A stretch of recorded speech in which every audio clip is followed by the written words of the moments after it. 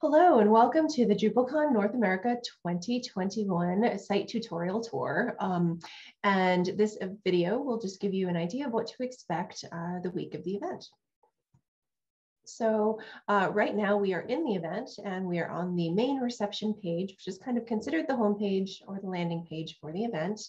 Once you're in, you will notice that you have the event chat here to the left, and we've already had a few speakers come in and say hello. So this is the site-wide event chat. So this does not go away. This stays up there and continues on through the duration of the event. We also have event polls. This would be event-wide again. These will be posted by organizers, just a fun way to stay engaged. One of the nice things you will see is a list of the attendees who have joined the event.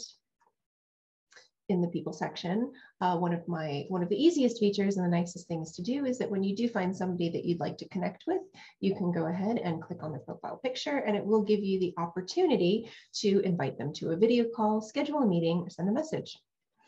Moving over, you have the Q&A tab, which is where you can ask event organizers a question.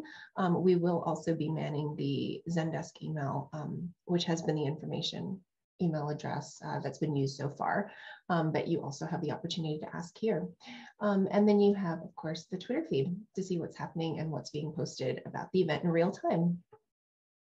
So if you scroll down, you will see your event schedule. There are a few ways to visit the sessions and visit things that are happening. What's happening now will always appear here. You will also have the navigation tabs over to the left, or the navigation menu here to the left, that will also take you to where you want to go. So we have just some event description and key housekeeping notes here. Feel free to, we do suggest checking in here for updates throughout the event. And then below you do have the event schedule. What's nice is that you can use the schedule here to add things to your calendar and build out your week. So we said that there were a few ways to access a session. You do have visit sessions. You'll say visit something on the stage, visit something in the expo hall. That will all appear here. You can certainly click there, but you can also use these tabs as we mentioned before. The stage is open at all times. So you will have, in clicking in open to the stage, you do see there will be a feed or not a feed. You'll be joining a session as it's going at the moment.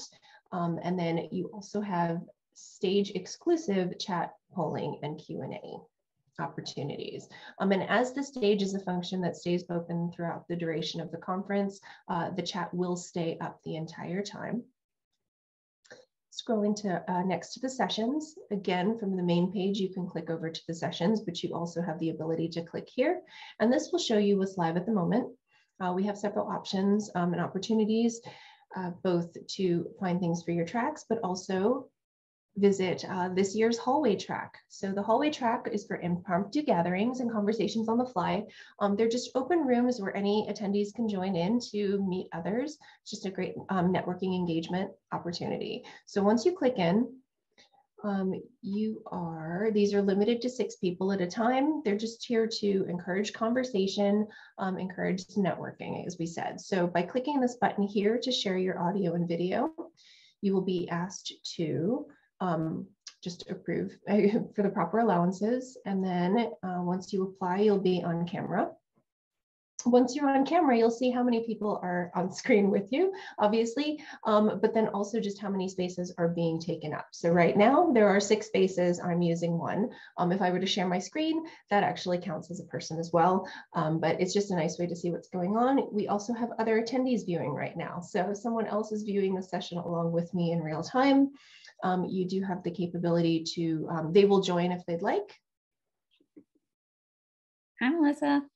Hi, and this is Michelle. And Michelle is joining me on the tour today to make sure that we show you everything appropriately. So here we go. So we do have a little bit of information down below. This is part of the session capability, and you'll see this in the sessions. This is, again, capped at 6 people at a time, and it's a shared public space with the event. So the hallway tracks will stay open the entire time. So the chat, polling, people, Q&A will be up. So once you leave the room, just know that anything in the chat will not go away, and that these hallway track sessions are being recorded. And code of conduct still applies.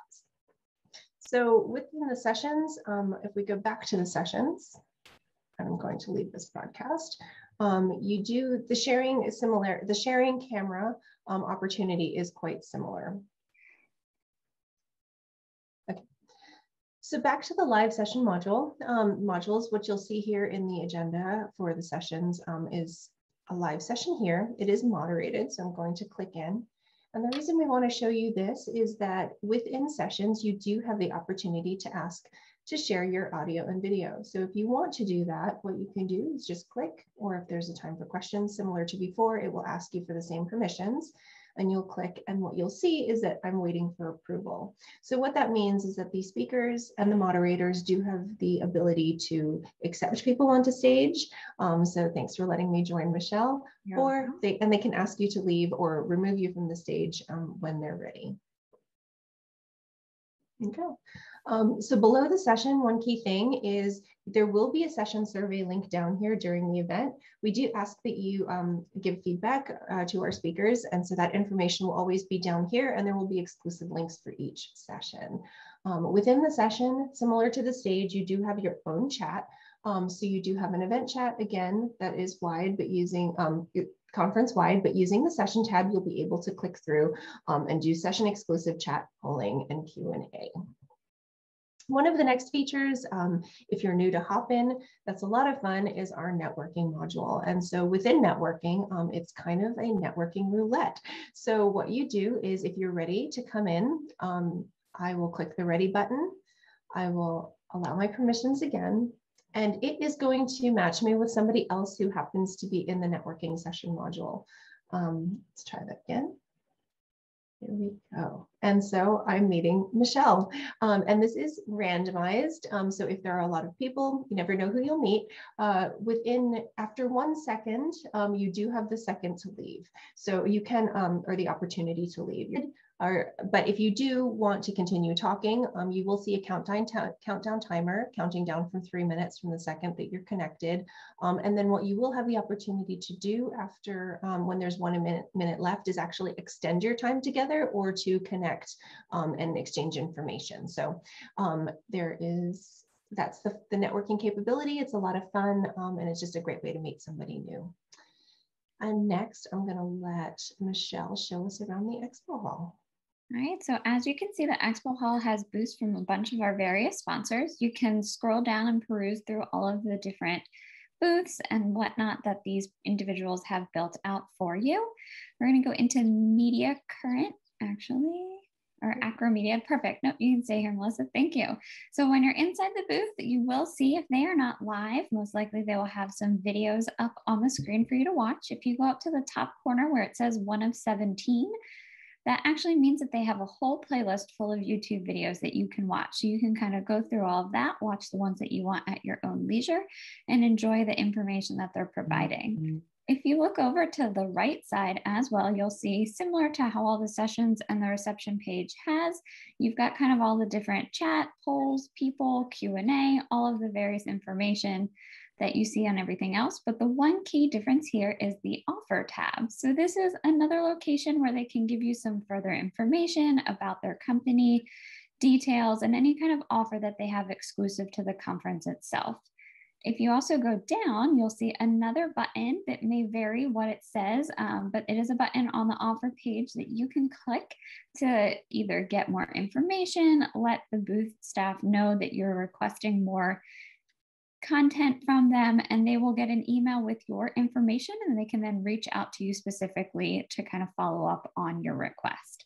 If you scroll down to, or this booth might not have it, I apologize, but if you do scroll down, some booths may have some additional information that populates underneath the videos that are showing there. And that might have some additional images or links, just depends on how the booth staff themselves have kind of fleshed out their booth specifically.